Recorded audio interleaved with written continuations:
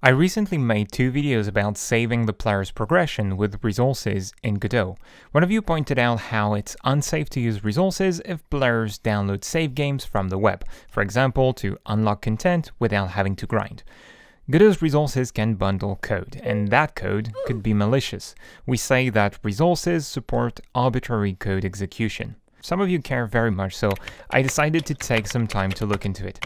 And it turns out you can combine resources and a safe format like JSON to get security without losing flexibility. In this video, we'll first look at how resources can execute arbitrary code and all the features you should avoid to keep your saves secure. We will then see how you can still use resources for save games, but use JSON for writing and loading the data. Resources can still be very useful for your game's data or plugins, but for save games you may want to use a different format.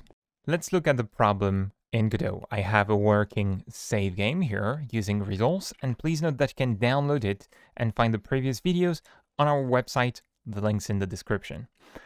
So this demo I've modified to have a save game with some code injected into it. It looks like this. We have the normal save game data so that the game appears to be working normally, and we have some script with some extra code. It has an init function that will run automatically when loading the save game, and to achieve that we create a new resource that has a script attached, and we attach that resource to our main save game. We can use the meta property to not modify any of the normal save data, so the player cannot see this happening normally.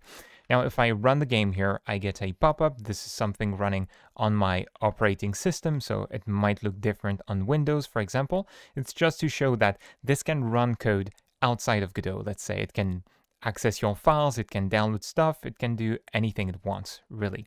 And for the player, they would just be able to play the game normally, to move around the map and all. They wouldn't see anything.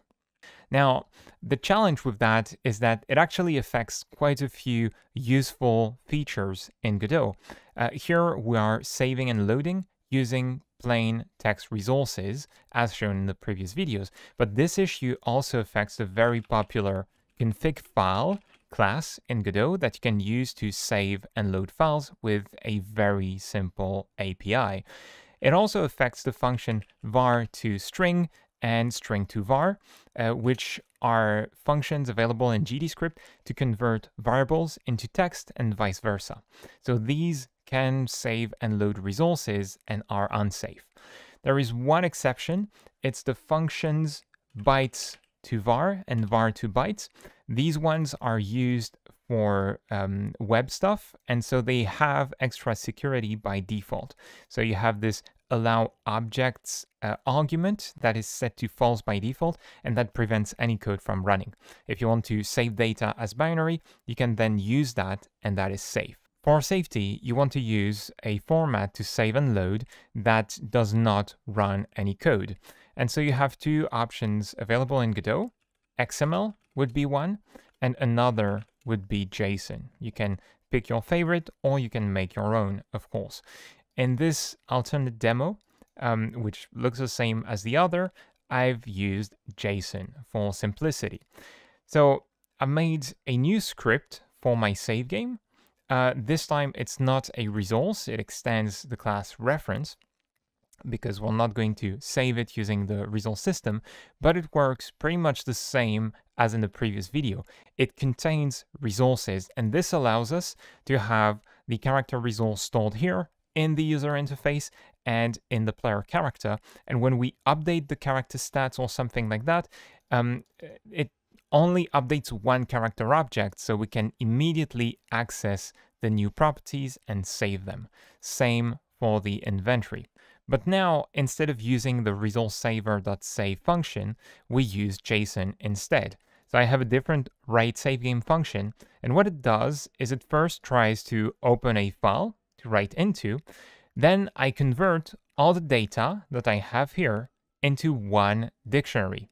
The keys would be the variable names. You can organize them however you want, and then you map some values like the character's position, the character's name, those kinds of things, right? And just note that JSON cannot save things like vectors or matrices or some of Godot's built-in types directly, so you have to split them, right? This is why I have a global position that's a dictionary here with an X and a Y. I have to decompose the player's position on the map. Once you've made your dictionary, all you have to do is to save it, and for that use the json.print function, and you can then store that string in your file and close the file. When loading, you do the same thing but in reverse. So you're first going to open the save file, then you get the content as text, and you're going to convert the text back to a dictionary using json.parse. This is going to return an object that has a result property, and that result is your game data. And so then you do the same thing as before, but in reverse. That is, you're going to extract the fields from your data dictionary and put them back into your resources and your game data, basically. This is quite nice because, as I've mentioned, the use of resources makes it so you can have the data accessible in your save game and in the rest of the game systems, but then you also have the safety of JSON. I brought this to the developers, and not only have they been helpful as usual, we also talked about the possibility of making resources safe in the future, so stay tuned. You might be able to use resources for save games, probably in Godot 4 or something like that. This video and open source demo is sponsored by our courses. If you're a beginner, you will love Learn to Code from Zero with Godot. It's a complete course to get started with game development, with tons of lessons and cool interactive practices. If you're more experienced, then Godot Node Essentials is for you. It's the biggest knowledge base about all the things you can do with Godot's nodes. You'll find links in the description below. Be creative, have fun, and I'll see you in the next one. Bye-bye.